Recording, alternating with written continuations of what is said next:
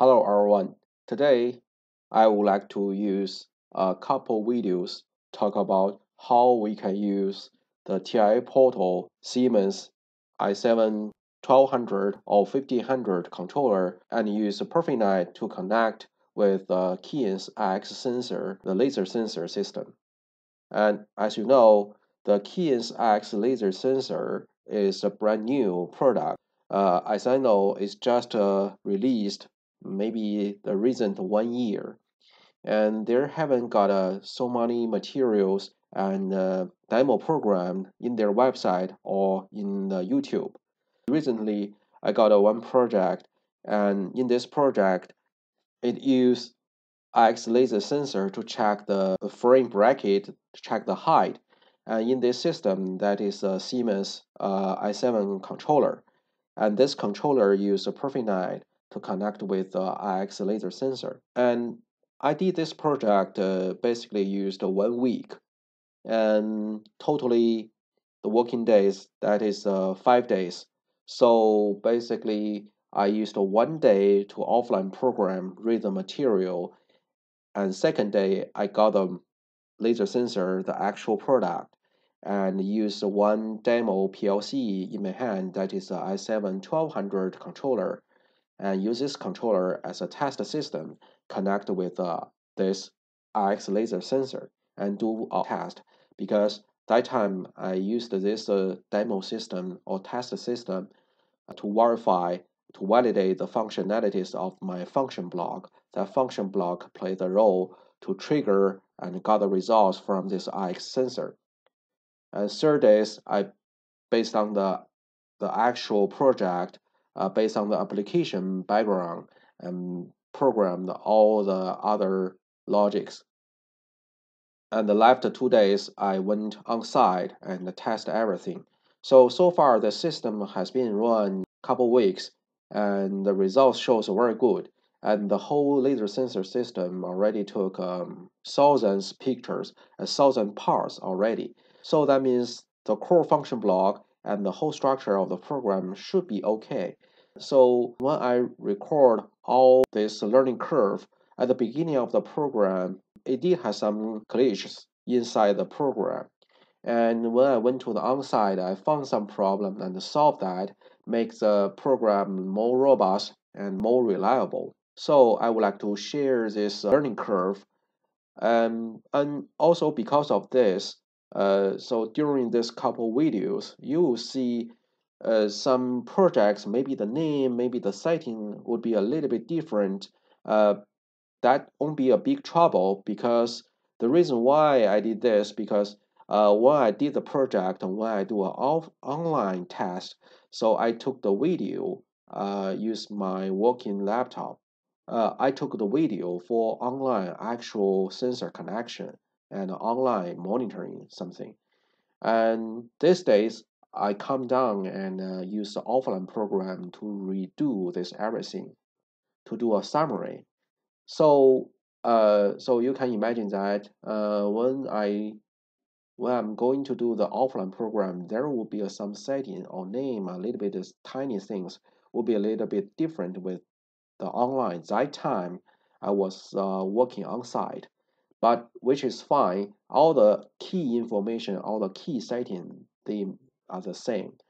In case I found some difference between my current offline and the online that time I record, so I will show the difference, and I will explain why that time I tested the system as that way, or why currently I program in the offline program as this way. So let's start. So in this video, I will show how to use this TI portal and the i7 1200 controller and use a Profinet to connect with this X laser system. Firstly, let's quickly review the X laser sensor information and what the structure of this system. Firstly, if we go to the Keyence.com and search X, so it will pop up the X image laser sensor information. So we could go to the image-based laser sensor, the main web page, And if you are the new learner, so you could download the datasheet and the catalog to get the knowledge of this X series laser sensor. And after you read this, so because in this video I will show how to use a PLC to connect this laser sensor. So to better understand this system, how it works, we'd better download the software and the manual of this system. To configure X series laser sensor, we need to go to the software page and download. There's one software name that is X Series X Navigator software. However, as I explained from one previous video, so this X Navigator, you only software you can download that is one update software from their website. So to download one base software, you need to contact your local Keyence sales representative to ask them to transfer you a link or a DVD. That DVD has a X Navigator base software. After you install that, so you need to install this update software. Other than this software, there are some couple manuals I highly recommend. Before you do everything, you better read or at least scan this software. The first manual, that is the X Series User's Manual, PC software. This manual explains how to use the X Navigator to configure this X laser sensor system. And another manual is very useful, that is the X Series Starting Guide PC software. So you could read this starting guide first and then read this user manual after, because this is just a 40 or 50 pages manual allows you to quickly understand how this system works. Because this X laser sensor, this basic idea is use the laser to measure the distance of your part, of your object. So it's quite straightforward. So it won't be a great trouble to use and configure this sensor itself. But communication portion, it does have some difficulties. So the communication portion, it does have a little bit difficult, and that's why I reviewed all I did for this project and explain something in this video. So this is a sensors portion. There are two very useful manual here. And if we open this manual, so this is a X Series Starting Guide PC software. It's briefly explain how we can use this X Navigator software to configure the X laser sensor. And the second manual, that is X Series User Manuals. It has a 374 pages, so you can imagine how details of this manual can provide. And if we go to the page 48, so if we go to the page 48, this picture explains what the typical X laser sensor system structure. So if we only need one laser sensor in your system, you need a X1000 amplifier that is run as a master unit, and this master unit connect a laser sensor here. And to configure this laser sensor system, you connect one Ethernet port and connect the Ethernet cable to a switch, and use your laptop connect this switch and do a configuration to this laser sensor amplifier. And in this laser sensor system, it also have this structure. For example, in my case, laser sensor system need to check the part left and right simultaneously. So in this system, well, we need one main unit plus one expansion unit. So this whole system can provide two laser sensors. So this two laser sensor can be allocated, one on the left, one on the right. However, in this system, it doesn't explain how we can connect to a PLC system. That's because in the laser sensor series system, to communicate with the PLC system, this X series need one additional module. And this additional module is called the DLPN1. So if you are the first time to learn this system, and if there's no one to explain to you, honestly, it's really hard to get the information for this module. Even in their catalog, it doesn't explain. So for Profinet communication, so in this system, we need a DLPN1. We need this module to allow this X system to communicate with the Profinet controller. So the typical structure of the system looks like this. So this is the master unit. It connects with one laser sensor, and this is an expansion unit. It connects with the other laser sensor. And this module, DLPN1, this module connects to the right side of the master unit. And this port, that is a Profinet port, real-time communication. This port connects with a PLC. And this port, maybe some friends will ask, oh, what's this port used for? So this port will used for you use the laptop and use the IX Navigator to configure this laser sensor itself.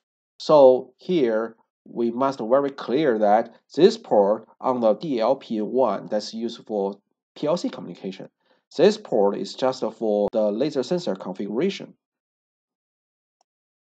So therefore, if we go back to the X laser series, we cannot find any information about that PN Profinet module information.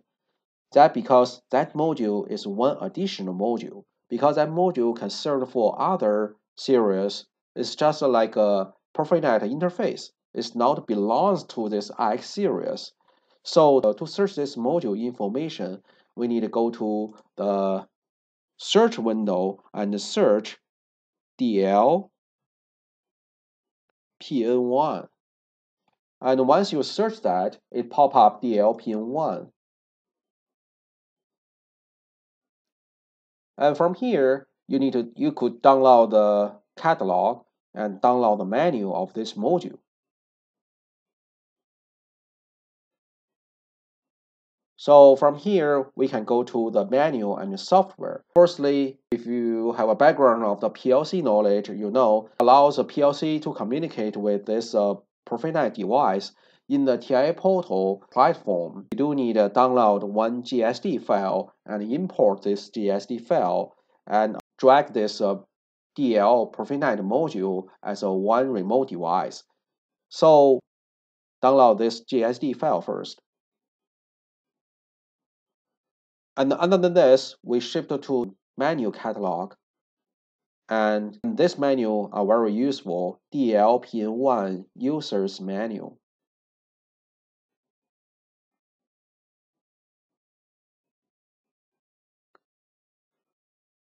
So when you download this menu